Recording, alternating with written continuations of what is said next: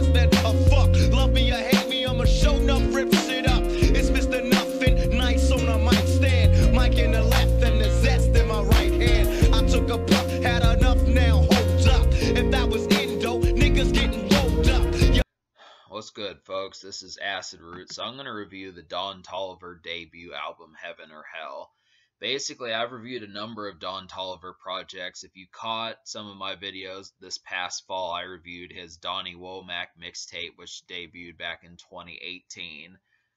And then a little while before that, I reviewed the Jack Boys project that Travis Scott dropped back in late 2019. So that's kind of the stuff that Don Toliver's been on. He put out another album called Life of a Don recently, and that was the second album to this project.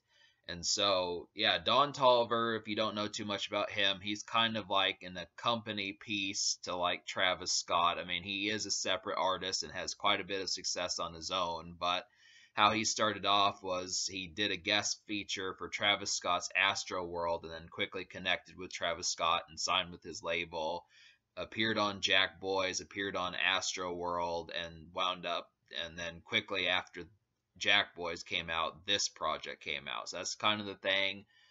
Really, Don Toliver crested throughout 2019 trying to manifest this project. I mean, this was one of the last bits before the COVID pandemic happened. And this has a lot of good vibes to it. I mean, Don Toliver has a lot of good vibes to it. I mean, Don Toliver, he has a nice penchant for a nice hook.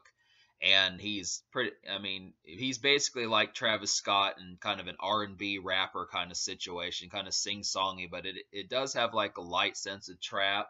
He's kind of like if Nate Dogg were to do like late 2010s trap music, I'd say Don Toliver might be up your alley. He's got a little bit of that, a little bit of Quavo thrown in, that type stuff. Travis Scott, of course, because they're label mates, but I just would have to say amongst that, it's kind of interesting just because Don Toliver to me feels more of like a pseudo R&B singer more so than a rapper, and that's kind of the context. But like I don't remember, I downloaded enough of his songs off his Donnie Womack mixtape, but it kind of got lost in the shuffle because a lot of things were going on as I reviewed that, and I kind of forgot.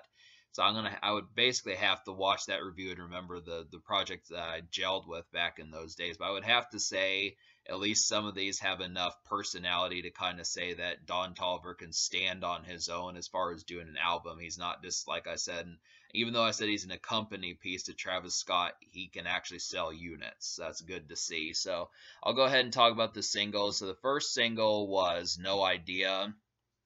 And this got like over 570 million hits on Spotify. So it's a pretty successful song, I would definitely say. To me, the feel of it was kind of in like a light R&B sense, kind of like it kind of came off as like a backyard setting, but then kind of not also, where not every shindig is, of course, outside at some summer nights. It also felt like it could be played in the winter and kind of has like a nice pitch towards it in terms of just any real get-together where you've got something going on. I mean, a lot of these songs kind of come off as that. I mean, really, I would have to say about this project that the personality behind it, Don Toliver is pretty concentrated on having a good time, but we'll kind of get to that. So it's a great introductory single. The hook is brilliant. And, I mean, really, every single chorus that Don Toliver drops on these 4 singles is outstanding. Originally, I was going to say that I felt like his vocals were better, his melodies were better on Donnie Womack, but at least on the choruses of the singles, he does great. I mean, these are catchy, they're earworms.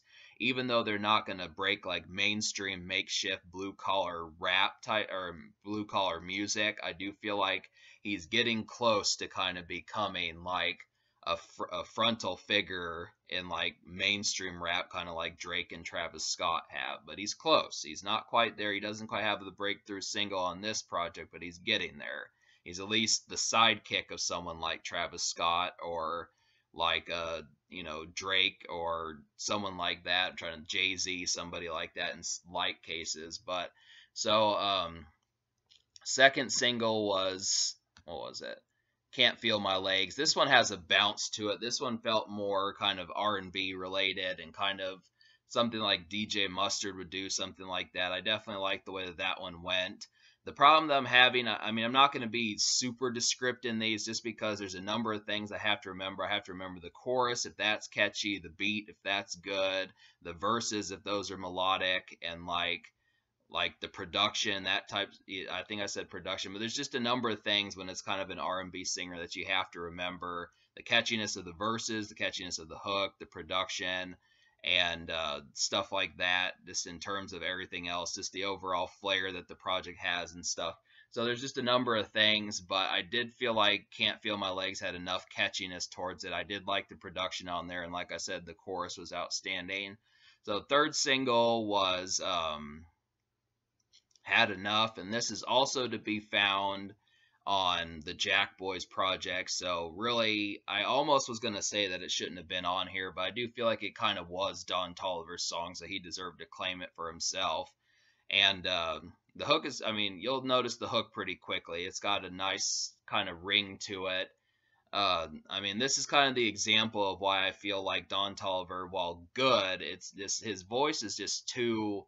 It's not nails on a chalkboard, but it's very distinct, kind of like, uh, kind of like Freeway, the rapper Freeway, who kind of has like a scratchy type voice. His voice is just different than most rappers. It just has like a very high pitch to it. I don't know. It kind of it's sketchy because I question what it would take for him to wind up on a number one, number two, number three hit single, something like that. Just because, I mean, really, he's a mainstay in trap. He's one of the frontal faces of trap music. But I kind of feel like for some reason it feels difficult. Like somehow it would seem like Justin Bieber or Travis Scott or like Drake and Future even have more crossover potential. And I'm not trying to be like crude or anything like that. I'm just trying to question as to why that kind of is. I don't know. I mean, it just feels like he's kind of like, top 35, top 50, between places 35 and 50 on the Billboard more so than like top 15, top 25 or something. But yeah, so that's Had Enough. It's catchy. And then After Party was really good also. I mean, I like the chorus on here. It's kind of ridiculous in a sense. It's just kind of like what's the word I'm looking for? Like it's kind of exaggerated, but I do like the chorus on here and I do like the verses. I feel like the melodies are kind of well put together and such. I mean, these songs work. It's just the fact that, it's just like I said, the concept of trying to make trap commercial. I've talked with Jackal Goldkick about this before as far as trying to make trap music kind of commercial. There's several attempts I've seen in trying to do it, but for some strange reason it always kind of winds up somehow being in the background or at least secondary type songs because trap just can never quite bridge the gap. I mean, Drake has managed to do it every now and then and Future every now and then, but it's just very off-putting, the sheer amount of people who have the artillery to kind of make trap kind of become mainstream. But for what it is, I mean, if you're like, fuck it, I don't even care about mainstream, I like rap, it's like, I mean, this is good stuff. I mean, it's good trap R&B. I mean, there's not, like I've said before, Don Toliver is great trap R&B, and he's one of the few doing that. I mean, Travis Scott kind of does it, Quavo kind of does it when he's solo, but it is great trap R&B. He's kind of like a trap version of Akon or T-Pain or Nate Dogg or something like that. So that's what it is.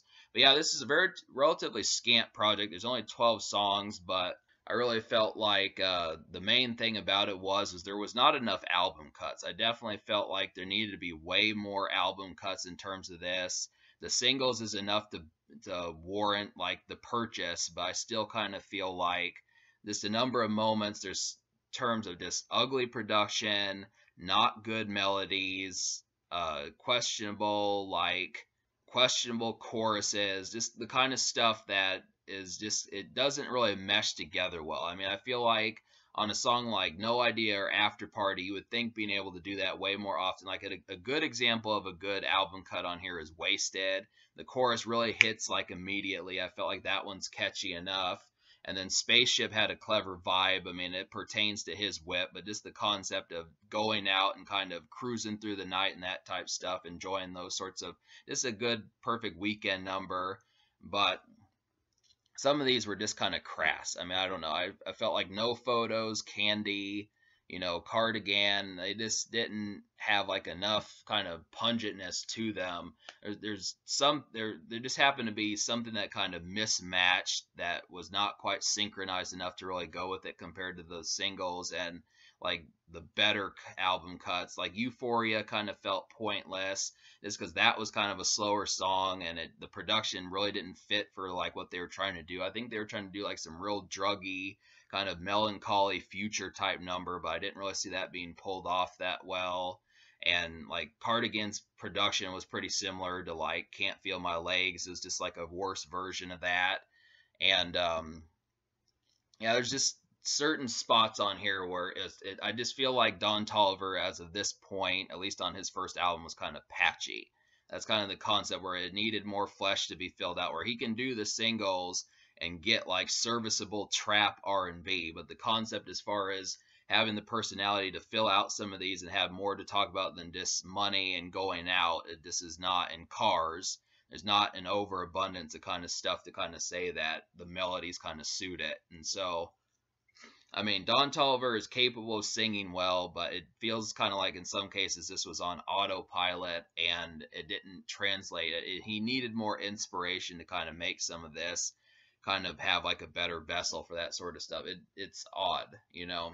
It's odd because you look at certain songs and the catchiness of them. I feel like, you know, he simply needed probably a better batch of melodies. I would have to say, like, the examples that I saw on Wasted and Spaceship and Can't Feel My Legs, and like there's another one, Wasted, Can't Feel My Legs, Spaceship, No Idea. I mean, some of those really kind of had like accurate kind of vibes about them. I don't know. I mean, that's really kind of the concept about it, is this is kind of mainstream, so it had to kind of have like the thumping production, something for your whip. You're not really trying to, you know, have like food for thought when you're cruising at like 50 miles per hour on like the freeway or something like that, and you're going out for the night. It's not about like food for thought type stuff. It's just kind of the concept that the substance, at least in terms of the dexterity, was kind of lacking. I really felt like, you know, the melodies, I don't know. I mean, there's just a number of things. I feel like I could get real in depth with the complaints, but it's simply, to me, the main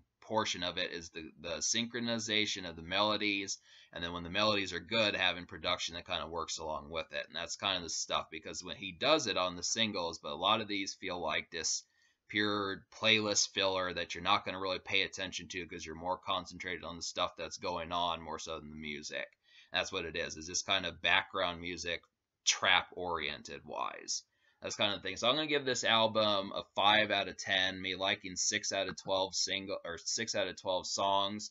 I'll list them for you. So After Party, Can't Feel My Legs, Had Enough, Wasted, Spaceship, and No Idea. That's the basic concept. I've described enough of the reasons as to why I like those.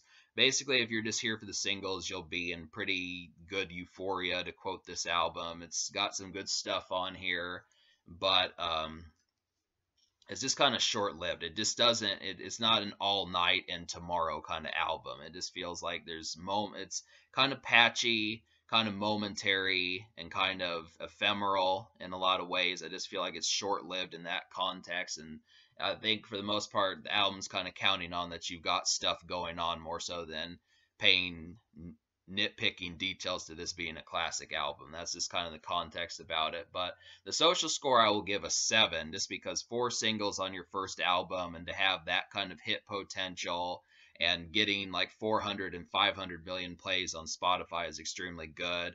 Plus pairing up with Travis Scott and having like being in a fairly, you know, a pretty popular genre at the time, and still even 2022 is popular. So that's got some good stuff there. But in terms of the future, I mean, Don Toliver just dropped an album back in October, so he did put something out recently, and he's been working on something. He did a song with Justin Bieber, so I'm not sure what's going to happen next, but it's at least interesting, and it's decent for what it is, but it's just mainly patchy.